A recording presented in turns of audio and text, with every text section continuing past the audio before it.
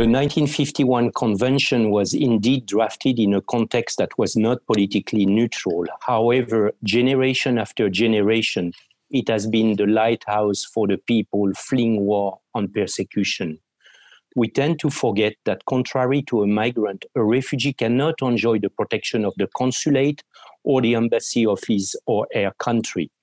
The Geneva Convention remains the essential legal instrument to protect the unprotected, those who have lost the protection of their state or who cannot claim it, and we all need to defend it.